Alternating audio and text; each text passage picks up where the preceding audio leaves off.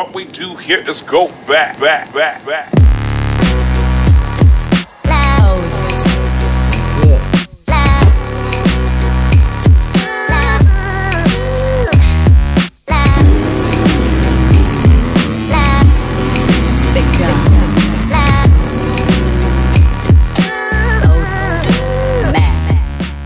What's up, everybody? Welcome back to Fixing a Ride. Got another video coming at you today. It's starting to warm up.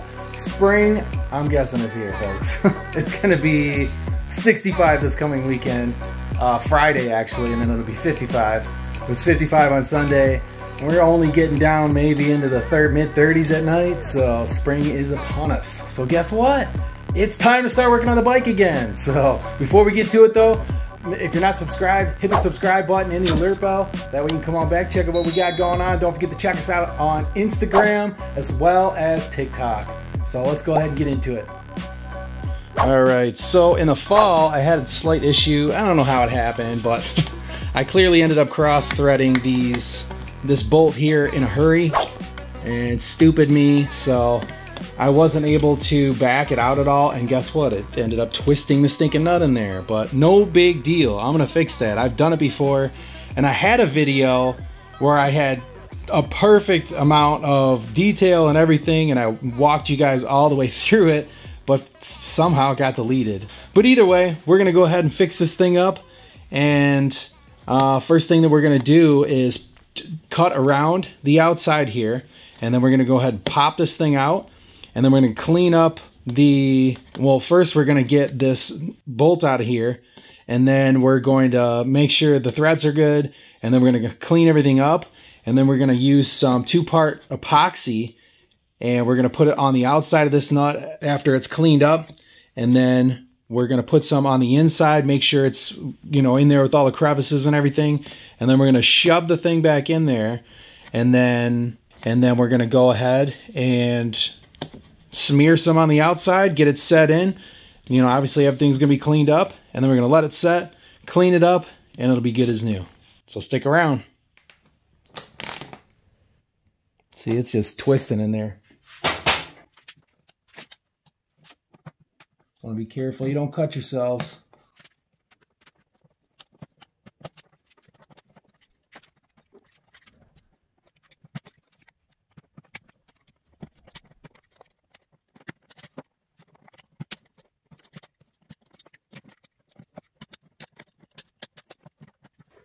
All right, let's see if we can get a grab on that and pull it out.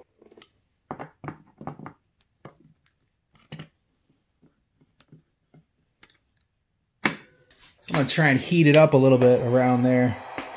It'll soften that plastic enough. You don't want to use a torch, that's for sure.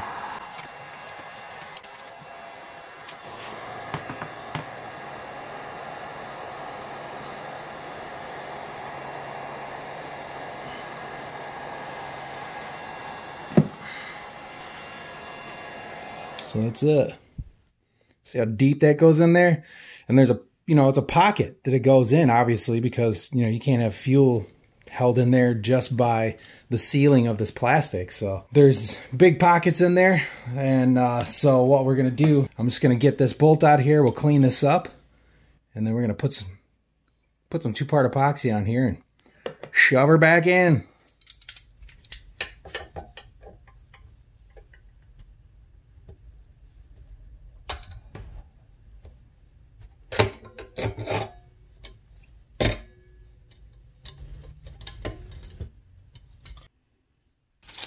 All right, so I got some of these aluminum welding rods, and what happened was, now I remember now, this is the normal size bolt that's supposed to go in there, and it stripped out, and so I ended up cramming one of these big ones in there for the time being, and I thought I was going to go a little farther in, but I was wrong. So what I'm going to do, I'm going to use some of this welding rod stuff, and I'm going to stick it down in there first, and then I'm going to fill the whole hole up. First I'm going to drill the hole out, and then I'm going to retap it.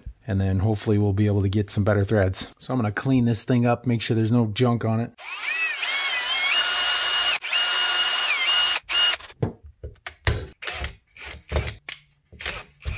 It says there's no flux required, so I have used this stuff before. I actually used it to fix a tunnel cooler on a snowmobile.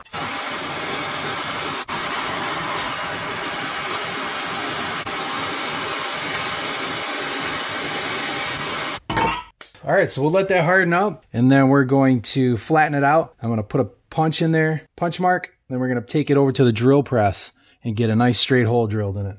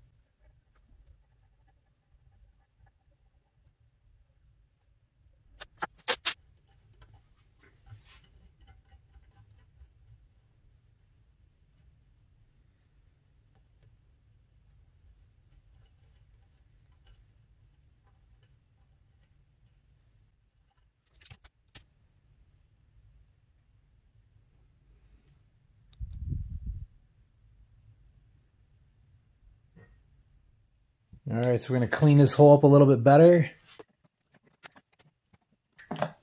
Doesn't have to be anything special, you just want to clean it up.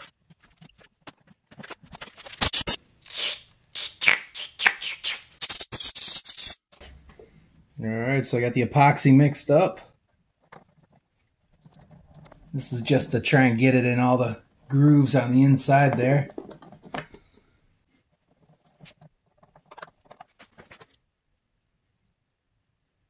And we're going to get it in all these little slots.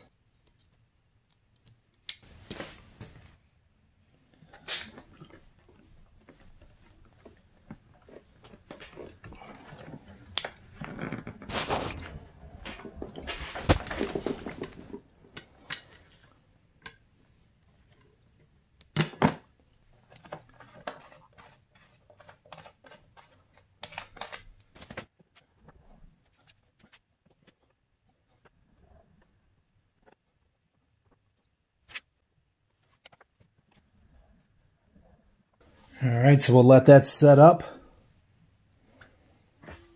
All right, so we got the gas tank on the bench. I'm gonna go ahead and pull this out. This is all dried up. Go ahead and take a knife here. And last time what I did on the 85 was I took a Dremel sanding disc and I sanded all this down to where it was smooth, but you don't have to do that. I mean, it's going to be under the shroud, so who even cares, really? Unless you're that anal about it, but it's a 2006, so it's kind of an older bike. And, you know, I guess if you're looking to make it look like it's new, that might be one thing.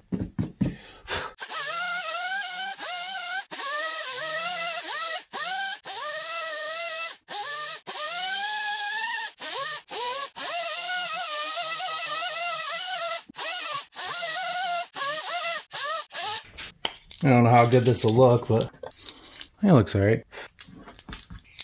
Obviously there's still some dirt and stuff on here, but that is pretty much it. I want to try and do this hole right here as well because, let's see if I can. I'm probably not going to be able to get it clear enough.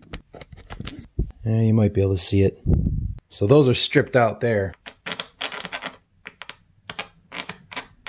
So I would have to pull this one out. I mean, I can get a little bit of threads down in there, but for it to look similar, I would have to use the longer. So if this is what I'm using in there, that's obviously not going to grab enough. I mean, it grabs some, but I could probably strip it out just turning it with my fingers. Yeah. So I don't know if there's enough threads down in there for me to be able to pull that out, but let's go ahead and give it a try, see what happens.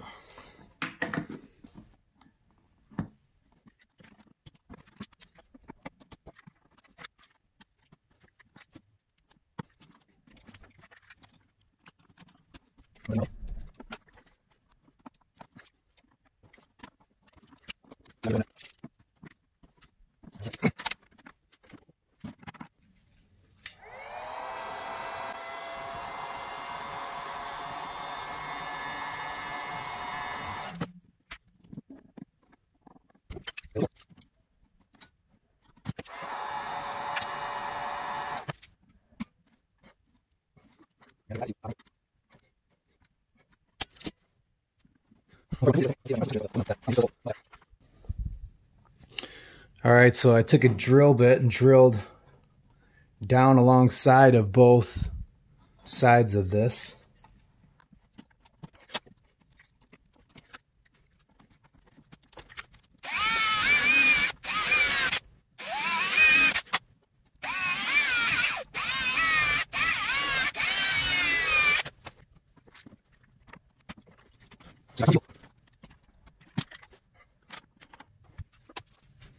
All right, so now what I'm going to do is I'm going to try and heat up just the bolt, see if that'll travel down into the aluminum here. And then that'll help to loosen up the plastic around it, and then I'll grab it and hopefully pull it out.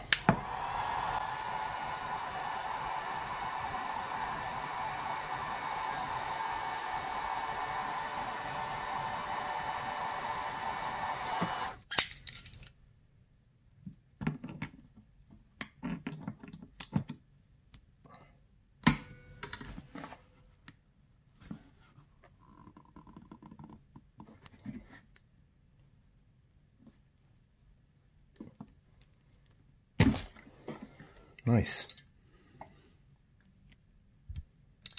All right, there we go.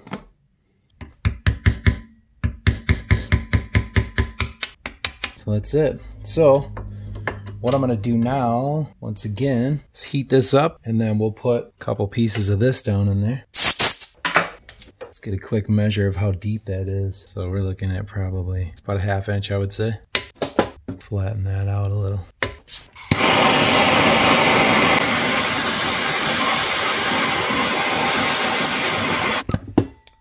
All right, it's cooled down now. Let's go ahead and flatten this out.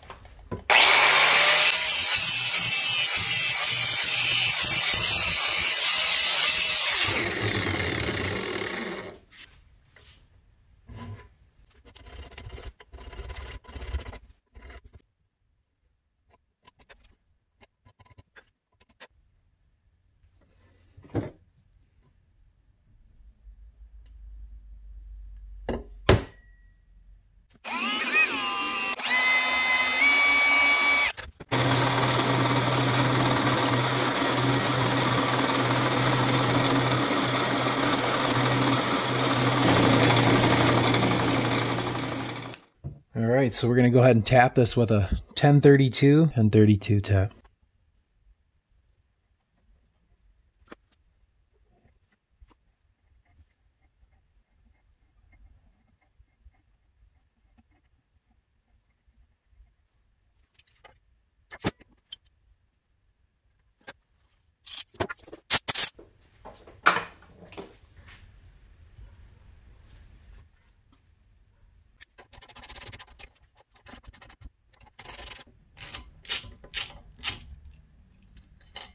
All right, so just like before, we're going to go ahead and fill this hole with a little bit of this stuff to get it in all the crevices. Or as some other people like to say, crevasse. Give me a break. All right, so just get it all up in there. Make sure it's nice and sticky. And then we'll put it on this nut here. Better off having too much than not enough. I like how this stuff smooths out by itself too. It's pretty sweet. All right, so we will let that set up. All right, so it seems like it's dry. Heck yeah, that thing's in there. So we'll clean up around there real quick.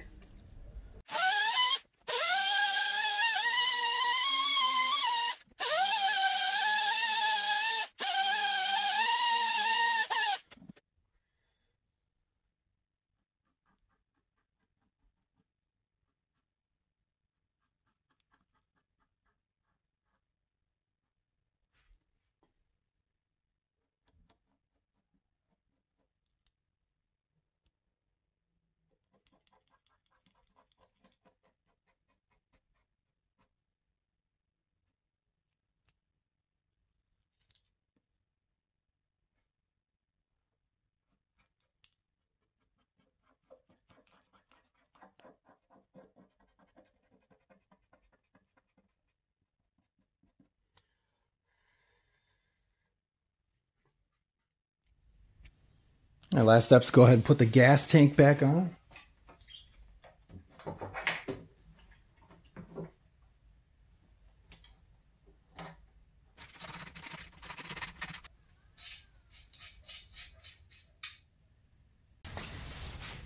We'll put the petcock back into the frame.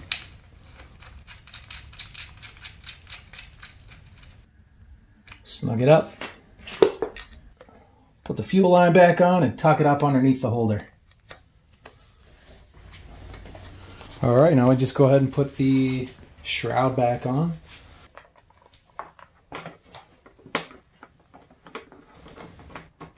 Oh, that is nice.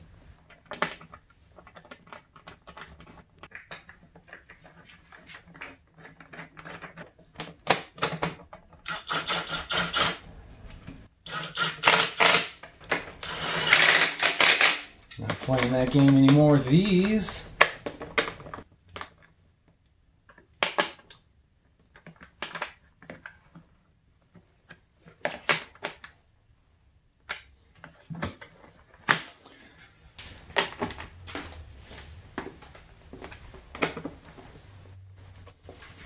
Alright, nice. That is it, guys. Alright guys, that is it. I hope you enjoyed the video. If you guys have any questions about the process, let me know. I'm not sure about the longevity of the threads, so for now, I'll just be gentle with them. So either way, I'm sure that I could probably put some type of the recoils in there, or the coil threads. I don't even know what they're called. But anyways, you could put, if worst case scenario, I could probably drill them out again and put those coils in there if I needed to. So, but yeah, either way, so far so good. I did the same thing over on the 85, except for I didn't have to redo the threads on that. But yeah, that's how you do it. That's how you pop them out, put them back in. If you need to, you don't have to drill them out and redo the threads, obviously. But if you need to, you can try it that way. So, all right, guys. Thanks a lot for stopping by. Hope you enjoyed the video. Like I said, don't forget to check us out on Instagram. Don't forget to check us out on TikTok as well. If you guys aren't subscribed to the channel like this kind of stuff, please hit the subscribe button. Also the alert bell. That way you can come on back, check out what we got going on. Don't forget to smash the like button. I always appreciate that. So we'll see you guys in the next video. You guys stay safe. I can't wait to ride, man. I'm so pumped up. All right, we'll see you guys. Come on back. God bless.